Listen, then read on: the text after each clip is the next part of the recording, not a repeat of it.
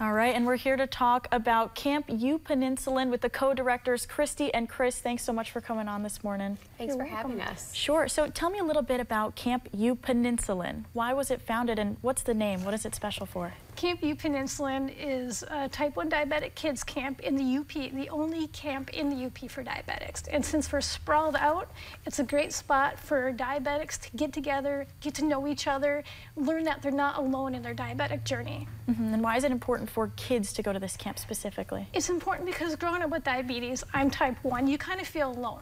You don't have any support. Sometimes you feel you have to watch your high and low blood sugars and you feel like you can't do certain things. But when you get together and you meet other kids doing the same thing you can, you feel like you're not alone anymore, and you can go out and do whatever you want in the world and have that camp experience without worrying, because it's our job to worry for you while you're there having fun.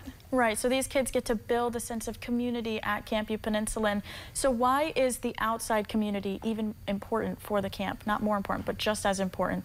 It's just everybody's affected with diabetes, one way or another. There's someone knows a kid with diabetes. So to have that community involved and have those kids get involved, it's more of a I belong, I'm not alone. Right, and Christy, the community is super important to keep this camp running. So you guys offer a low-cost camp, sometimes even free. I know last year the registration fee was $20. How is that possible? We are completely funded through the community, through grants.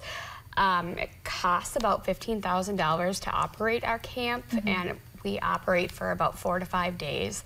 So it's pretty expensive endeavor for that. We operate through grants through organizations like the Superior Health Foundation, the Alger Regional Community Foundation, Blue Cross Blue Shield of Michigan, the Jared Medier Foundation, which is out of an organization downstate. But short of that, we rely on donations through the community, through businesses, and then just donations from family. So without community support, we would not be able to operate. Right, so how can we help? We have a GoFundMe on our camp website, which I believe will be shared.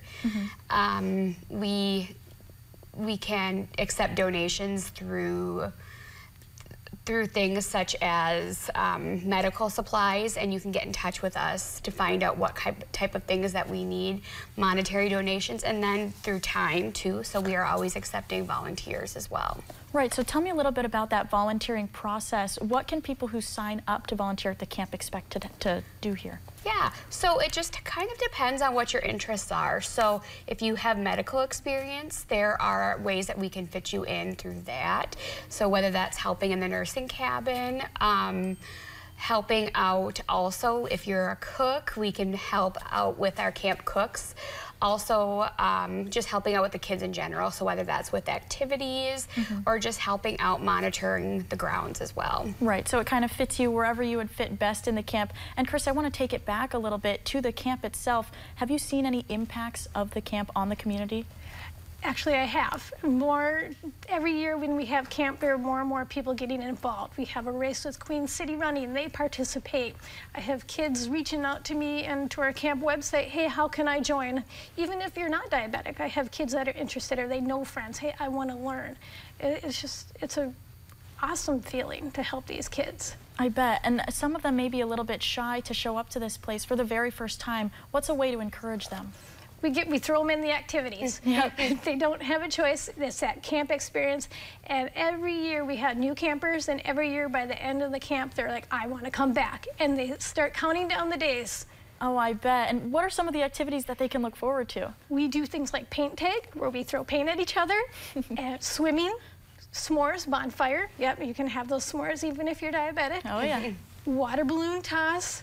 All sorts of different activities that you would have at a normal camp. Wow, that sounds like so much fun. And where can people go to learn more information? We have a website, campupeninsulin.com, and they just have to go to that website, and every information thing you need is right on that website. All right, and we'll have that running across the screen right now, campupeninsulin.com.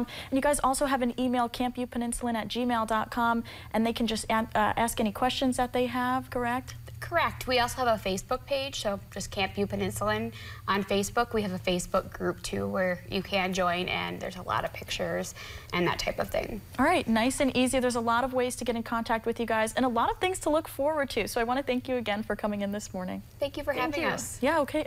Of course, not okay. Of course, you guys. Pavlina, it's back to you.